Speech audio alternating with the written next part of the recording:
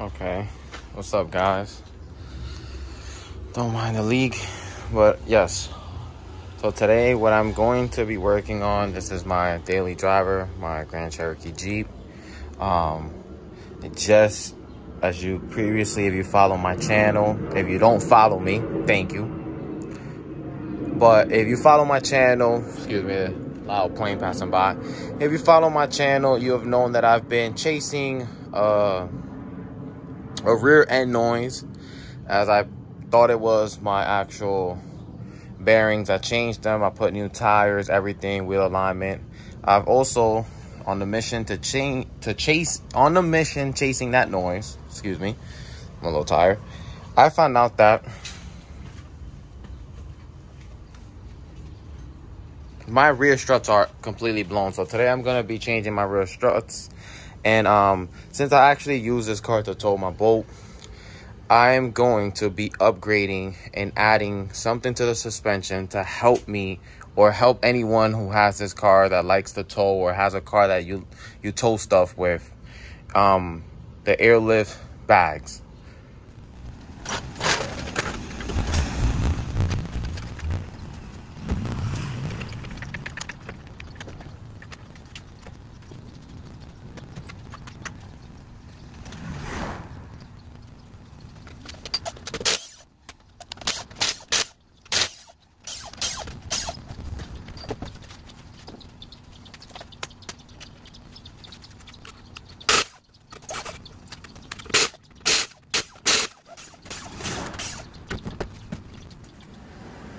This is step one, is obviously I'm changing both sides, as they say that it's better to change your suspension in pairs. Is that true? I don't really know, but mine's, I feel like they're both sides are blown. As you guys know, and I've said before, I tow with this Jeep. So, and I tow a 24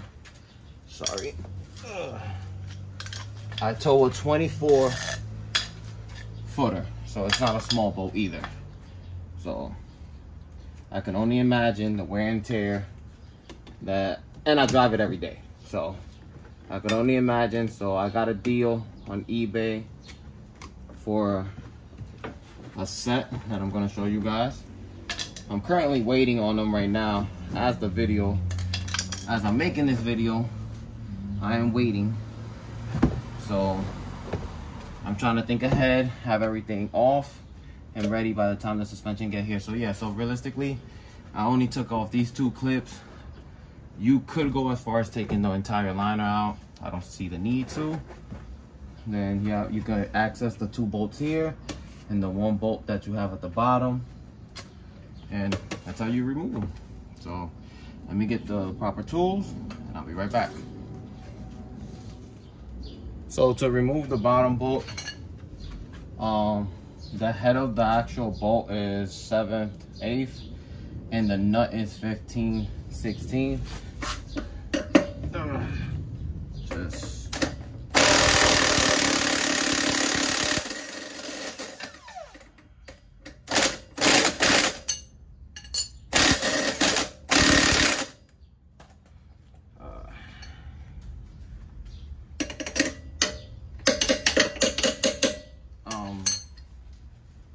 The top is 19.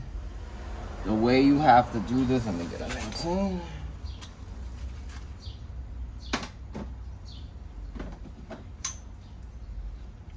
Again, everybody does things differently. This is just the way I do it, so.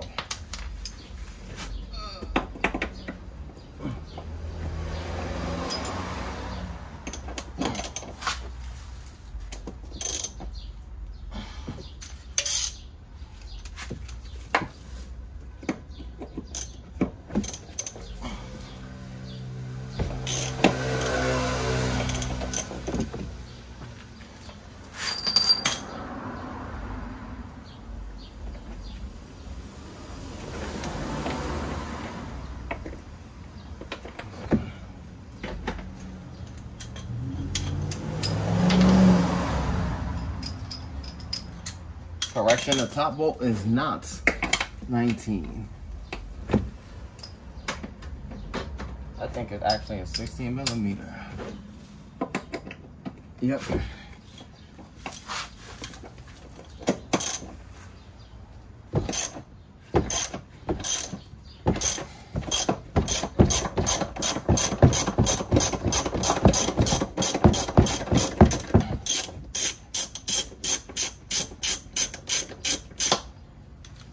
Get that out. I actually replaced these, I would think about like 50K ago. And so none of my bolts are extremely rusted or hard to take out. I try to add anti-seize when I put them back in.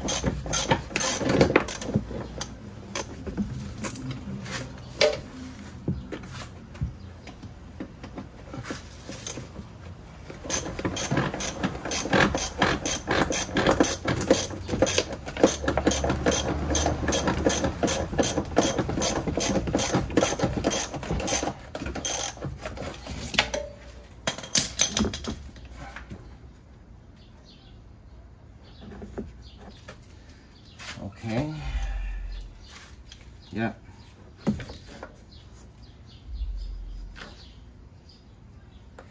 These are blown.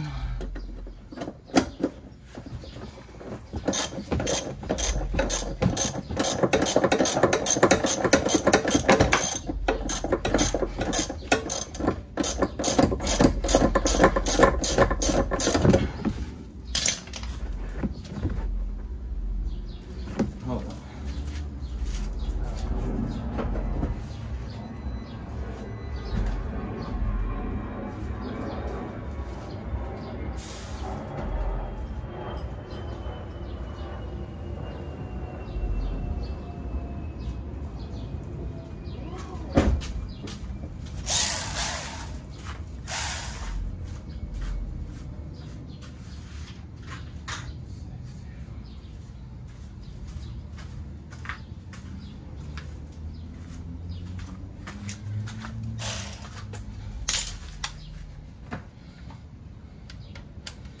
It's extremely hot. You have ratchets, electronic ratchets, grab them.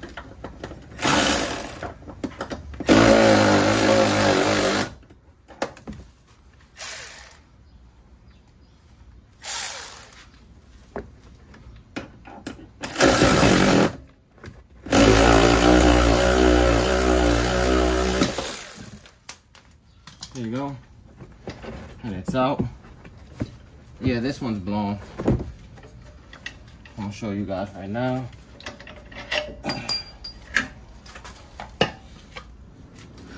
So when I went over a hole, I felt like my car was really bouncy.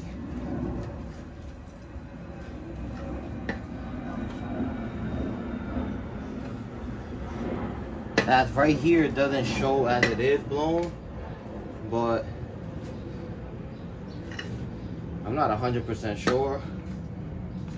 I know the other side. Let's see how the other side looks. This wasn't the bouncy side, but as I told you, I'm replacing them in pairs.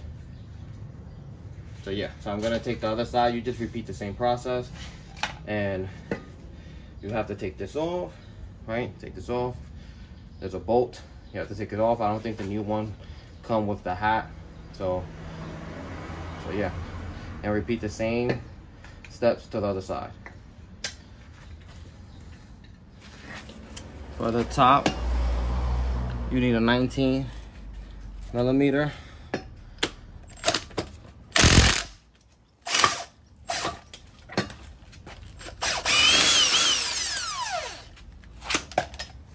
It's usually a nut with a lock. And you take this because you're using this entire setup for the new one, and save it right there. Let me grab the other one. This is the passenger side. It looks good until it like bottoms out, and then it kind of like, it's just bouncy. I don't know, my car was extremely too bouncy. And these are reflex shocks and struts. I'm not too sure why I bought these, but if you have a choice, stay away from these.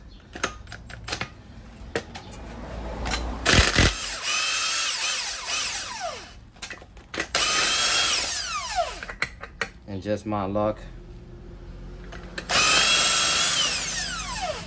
this thing is spinning. So I'm gonna do a vice grip here. I'm not using these, so it doesn't really matter.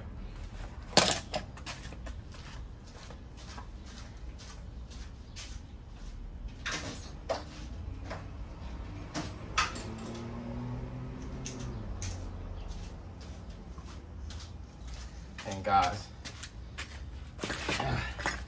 it's about 90 degrees in New York, so you could already imagine in his garage is even hotter. But before I hit the water, this has to get done. Like so.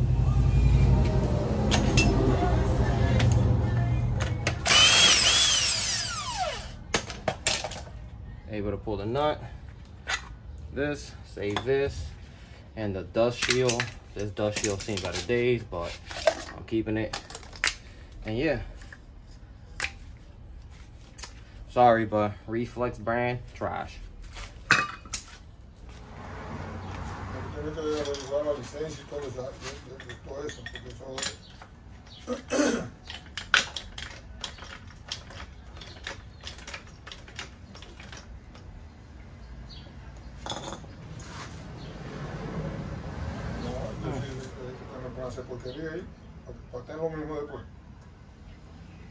We're going to hold up on this because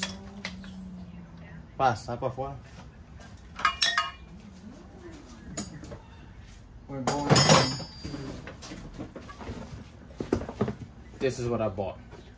And I've noticed since I have this and this is down more, I have more space to get this through the spring. And what we usually do is these airbags are gonna go through here and give me you can fill up to like 25 to 30 pounds, and it's gonna give me a lot more support when I'm towing, instead of having the car sagging from the back and kind of, you know, lifting from the front. I can pump them up and, you know, balance the car out. And yep, I went with these. I'll be right back. So the first step is you have to get rid of this right here. It's like a T. It's just plastic. I took some pliers and cut through it. Then you see the rubber. And here you're gonna make a little hole. I'm gonna get a drill for that. You're gonna drill a hole because the bag is gonna sit here and the line is gonna come out from here. So yeah, so the first step is get rid of this T. On the other side, I'll take a picture to show you how it looks before and after.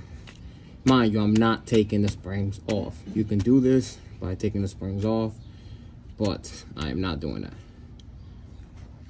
I'm gonna put you guys here so you guys can see. So this is gonna go here.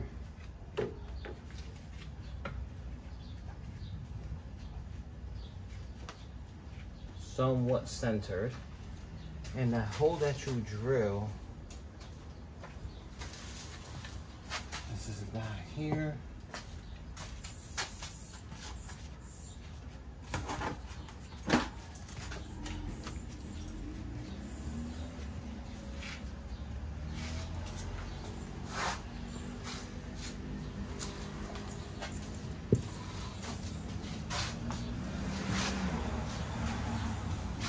I'm gonna find a way to squeeze this all the way in with some zip ties. So this is the final step. All you have to do is do all the steps that you did to take the strut off and just reverse it. You will also need a jack, as the new strut does not fully reach up, or you can just try to lift it with your hand. I'm very big on preserving your body, so I got a little jack to jack it up until I can actually get some of the thread of the bolt in. and I moved forward to connecting the airline to the bag. This step to me is the hardest, as you don't have a lot of space to fit any tools, but nevertheless, is once you get the airline connected, I would say try to pump it up to like 15 pounds of air to see with soapy water to see if there's any leaks. Usually this would be where it leaks at, but once you get past that, you're good. Here's a better look at the valve where I place mine at right here. You take this off, you pump up to the desired air pressure, and it feeds both bags, passenger and driver. The kit does come with 2 of these, so you can run 2 valves separately to the bag, so you can pump whichever side to your desired air pressure. But in my case, I just put them to be both fed by T. As you can see, let me zoom in. That's the T. I checked for any leaks and I don't have any. So yeah, that's it.